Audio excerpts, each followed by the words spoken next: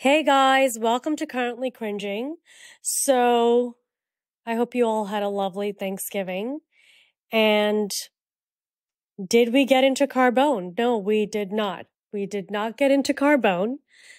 In fact, we took our red-eye flight and we landed in New York. And we had a very tight schedule. I got to see a lot of my friends. It was just fabulous. Saw a friend of the show, Aditya, at his party at Dorian's, hot friend Sheets, Neil, Dr. Nancy, the whole crew. My husband was there. It was just fabulous. Such a wonderful time. We were literally there for 8 hours. But we're meeting all these friends. And then at 4 p.m., I'm like, let me check my email.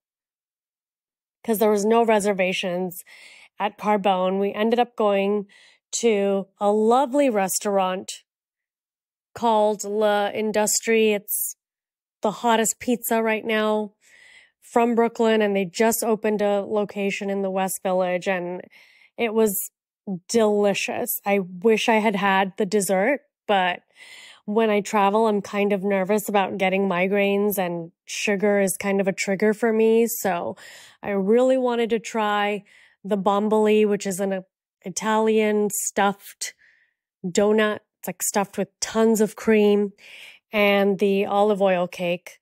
But, we were traveling and I just didn't want to take the risk. But we check our email shortly after having lunch and visiting a friend, and I see an email from Resy, which is the app, the platform that a lot of these hard to get into restaurants use. And I see an email at 6:30 a.m. Okay, your girl was in flight. Okay, like no one's checking their email. And it's a hot seat alert. I didn't even know they did this. It's a hot seat alert. And apparently we could have had a reservation at noon. Hot seat alert. There was an opening at noon. Who the fuck is checking their email at 6:30 a.m.? Mind you, I was on a plane, mid-flight. Like, who's checking? Like, I didn't get a notification, a text, like nothing. So we could have gotten into Carbone, but yours truly was not checking her email in flight at 6:30 a.m., which is when I got the alert because I looked at the time. And by now it's 4 p.m. We've had lunch. We've visited some friends. And then I look at the Resy app and I see there's an American Express members club with Resy, and they reserve seats for American Express holders. Now, a lot of you may not know, but I like to use a debit card. I only have one credit card. I've had one credit card my entire life, and I just don't like credit cards. It's just not for me. I like to use my debit cards. I know credit is good, but it's just not for me. Like, I'd be buying Birkins left and right if I had a credit card. I do have a credit card, but I don't really use it. It's for emergencies. And my parents are in India. And so, of course, I message my parents because they're boomers and they have like multiple Amexes. Like they have all of them, right? Like every level. And so I'm WhatsApping my dad. By the way, I'm nearing 40 and this is the shit I'm pulling. Messaging my dad in India. It's probably like 3 a.m., but my dad is that dad. Like, he answers. If you're going to need someone to save you and you're on a deserted island or something and you've got one phone call or that phone a friend call, that's my dad. Like, he's going to answer. Everyone else, like my mom's screening her calls. Like, she's purposefully avoiding me and many other people. So I messaged my dad on WhatsApp, and of course, within minutes, he sends me a photo of his Amex, and I register again the Amex on Resy, but that didn't do anything. I guess there wasn't any available seating at Carbone, and we didn't get to go. And, who knows? Maybe in 2024, God willing, we'll end up there. I still want to go to Carbone. I don't care. I still want to go. I wish I had known that Resi had these alerts, hot seat alerts, where they tell you if there's an opening. But, if you're telling me that there's an opening for noon at 6:30 a.m., and obviously it's me, so I'm in a plane, your girl's not catching it, Missed the boat on that one. You snooze, you lose. What are you going to do? We had a lovely time, though, and it was supposed to rain and pour and just be dreadful, but I don't know. It was like the sun gods came out and we just had the best day ever. It was a little rushed. Would have loved to have spent more time with each friend. We really love seeing our friends there, and it's basically my old life, right? It's like part of my past. It was my home for 7 years. But I do think the situation in New York, it does need to improve. It's not what it was. I do think I lived in New York in the glory days, like 2011 to 2018. And then again, it was there in 2021, all of 2021, and it was good. But those early 2000s and the decades, right? The tens, like those were incredible years. And the city's just not quite there yet. It still hasn't recovered from the pandemic. But I love going there, had the best time with my husband and all my friends. And then we made our way to Dallas, had Thanksgiving with the in-laws, was chill, was great. 4 days. 4 days was enough. They're great. No one's mean. I don't have like mean in-laws. They're actually very kind and loving. They just want to feed you. And that's with every brown home or immigrant home. It's just like food overload. And by day 4, you're like rolling out of there. And, my husband was fat shamed, and that's life in an immigrant home. I say it all the time in my comedy shows. Like, they're going to fat shame you and then feed you. They're going to ask you like, what's going on? Like, what have you been eating? You've gained some pounds. And then they're going to like sit you down at a table, handcuff you in front of a Lazy Susan with like 18 courses and be offended if you don't eat anything. And so we came back to Scottsdale for literally 72 hours. And now I'm heading to London tomorrow, Friday. Super excited, but also extremely nervous because it's my first time performing internationally. I can't even believe this has happened. I've been in touch with the Soho Theatre since June. And the fact that I've been able to create a TV show, get it on air, pitch it, get it on air, and then have a comedy tour the entire United States, and now perform 2 shows, one of which is completely sold out, and the second one, which is like 75% sold, all by myself without a manager or an agent. I really do think if you put your mind to something, it can happen. If anyone's going to be a testament for it, it's me, guys. Okay? I found the husband of my dreams, and we're just getting started. Everything happened later in life. If you've listened to the pod since day one, like we've been there. We've been in the trenches. I'm still in the trenches. Quite frankly, I'm just not in the trenches mentally.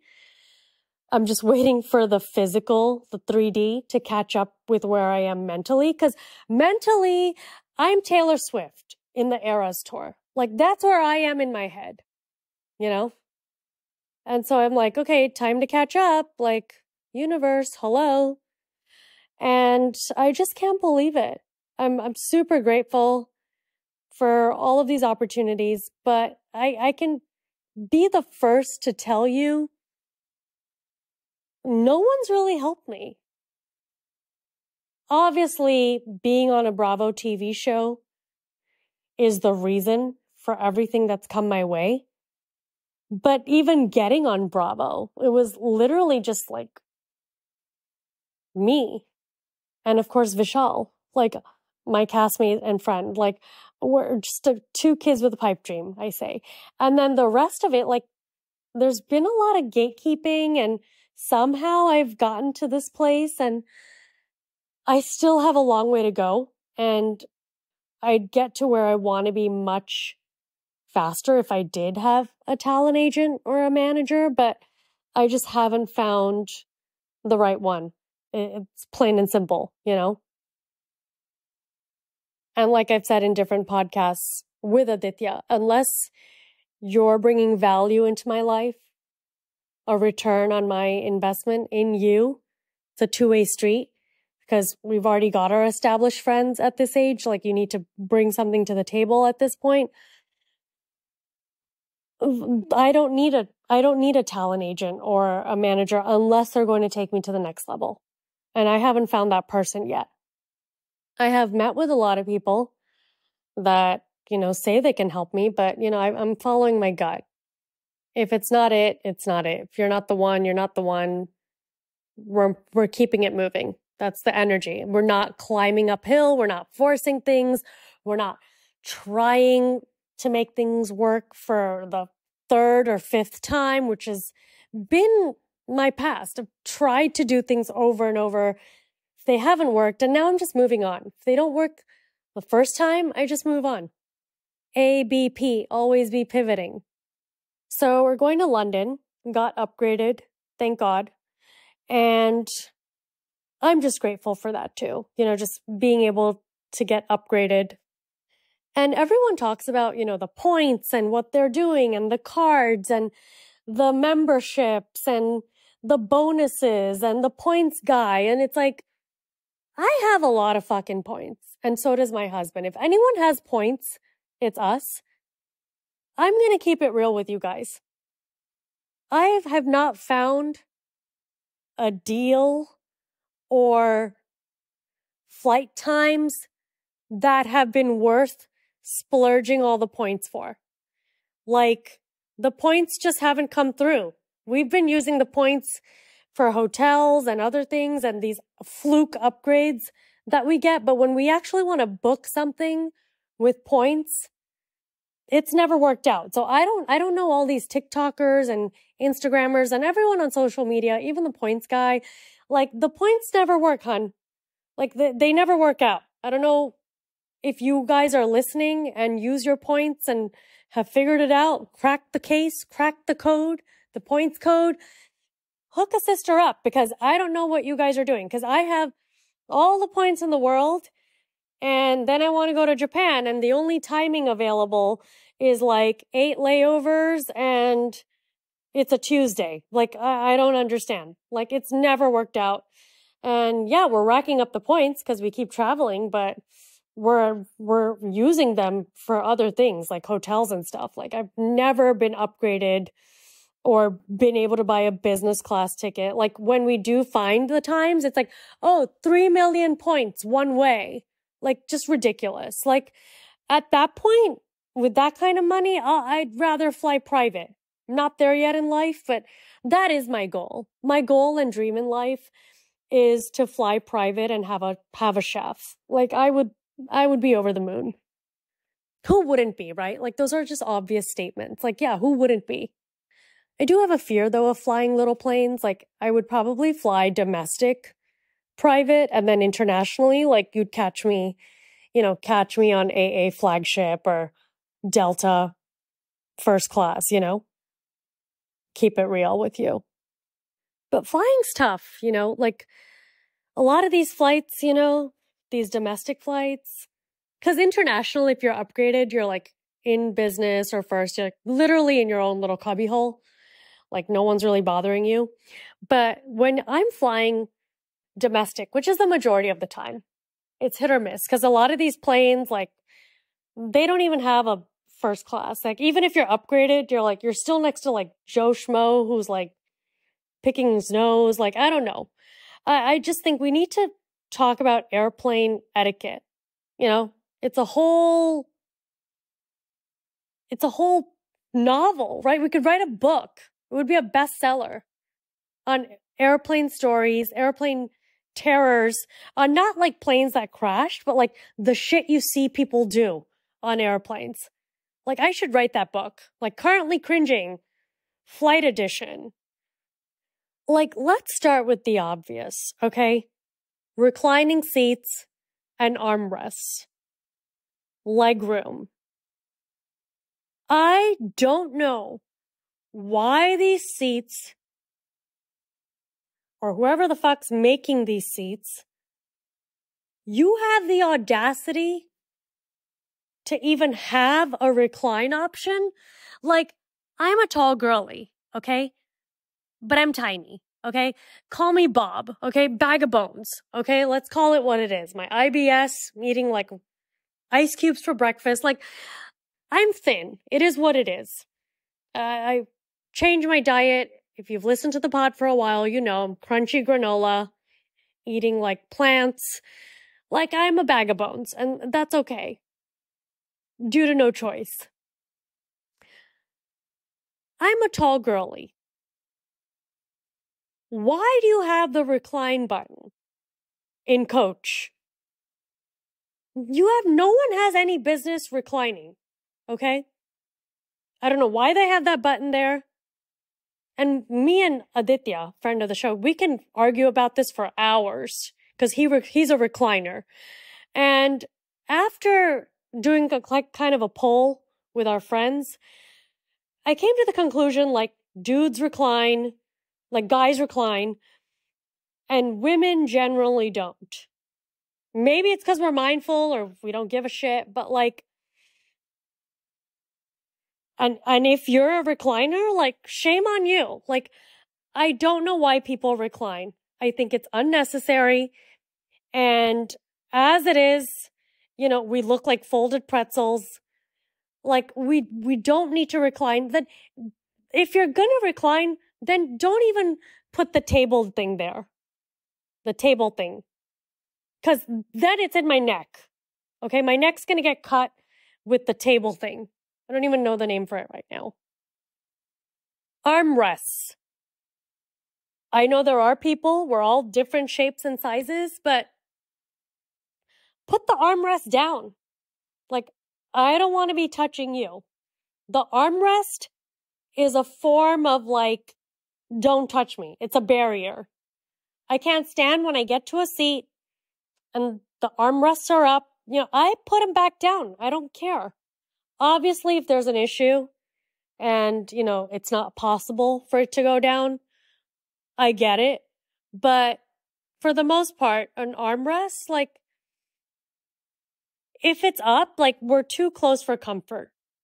Then there's people that hog the armrests, like the audacity, like to use both of them. You get one. You pick one armrest. Okay? You pick one so that the other people in your row get to have one too. Windows. Don't even get me started on windows. As a skin girly, geriatric millennial who is only concerned with my skin and aging because I'm ageless, close the fucking window. I get it. You got to read a book. That's why we have lights. If the entire plane is pitch black, leave your window closed. We don't need to see the ray of light. Okay? It's like the Madonna video coming back to life. Like, we're good. We're good. When you're the only one doing it, like, the audacity. Again, like, close your fucking window. Footwear. Unless you're wearing socks, leave your shoes on. Most of you out there, I've been on a lot of flights this year, and I don't know what it is with 2023, but it was the year of smelly feet. Like, I don't know what's going on out there. A lot of you, your feet fucking smell. I can smell it from like 3 rows, front and back. It's so bad. I'm wearing my jacket in reverse so I can cover my head with my hoodie. Like, I can't tell you how disgusting these smells are that I've had the misfortune of sniffing. If you have smelly feet, and y'all know you have smelly feet, keep your shoes on, hon. Keep them on. Public service announcement. You know? And if you're not wearing socks, keep your shoes on. We don't want to see your feet. I've had people put their feet like right on me. Like, I really don't understand what's going on in these planes. Like, I don't think that etiquette's been this bad. And bringing food on a plane, you know, like, I think the worst thing I've brought on a plane is Thai food. But some of you, whatever you're bringing, like, it smells like Subway. Need I say more? Okay, we all know what Subway smells like. Okay? Smells like the back of a taxi cab or a really sweaty Indian wedding. Okay? Keeping it real. Some of our people smell. It is what it is. Like, guys, like, bring in something that has a palatable, palpable odor. Okay? Yogurt. And this used to be my pet peeve even when I worked in an office, like when people would bring yogurt. Like, you realize yogurt smells like vomit. Like, just be mindful of what you're bringing from outside to eat on the plane, you know? And I could go on, but like, I'm going to end with the people that are watching movies or their social media with the volume up, like no headphones. Like, okay, you guys are serial killers. What's with that? The rest of us, we don't want to know what you're watching. Like, why do you need to put it on blast? Or why not wear headphones? Like, I really don't understand. The fact that I even have to discuss this, it's absurd and mind-blowing. But the things I've experienced in the past 3 years of flying nonstop, you know, I should write a book. But I am looking forward to flying to London, but I also have some friends coming to this show, you know, some important BFFs, and I'm nervous. You know, you want to make your friends proud, you don't want to bomb, and it doesn't get old. Like I've said, it's the hardest thing I've ever done. I'm waiting for the day that, you know, the edge comes off, but, you know, your girl's kind of freaking out. And it's easy to say it's going to be okay, but nothing prepares you for that moment you get on stage. And I really, really I just want to make my friends proud, and I want it to go well. It's a big deal. It's prestigious to perform at the Soho Theatre. I'm so lucky to even have this opportunity. And, you know, God willing, you know, it goes well. You know, I'll see you on the other side. I'll tell you how it goes in London. We have a very fun trip planned, and it's tough because, yes, it is a work trip, but I also want to have fun in London, but I also have too much anxiety leading up to a show, and I want to eat, but then I have my IBS, and when I'm nervous, I shit my pants, and, you know, it's a whole, like, I want to have fun, but I have to perform and be in tip-top shape, and so it'll be interesting.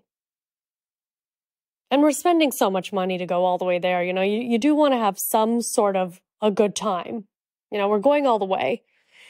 But the show is the priority, but we're going to try and make the best of it and enjoy. And I want to get to the point where, like, oh, it's no big deal, I'm on stage, but I don't think that ever goes away. And I've listened to the greats, and, you know, I've heard the nerves are they're just there. It is what it is. And in true London fashion, it's frigid. It's supposed to be raining, but again, I hope the sun gods, you know, grace us again, just like they did in New York. And I'm at that point in life, like, if it's cold, like, I really don't want to be outside, you know, and I love getting steps in wherever I am. And so it's kind of a bummer. I'd love to walk around London and see all the Christmas decorations, but I can't walk around in frigid temperature and rain. It's like pick one.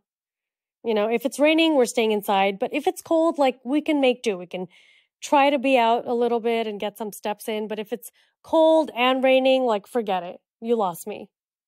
Those days where I'd wear fashionable coats and chunky boots, those days are gone. Okay, your girl needs a puffer down jacket. Like, I need to be warm. My bones hurt. And it's not because I'm old or older. I'm actually in pretty good shape and I'm young at heart.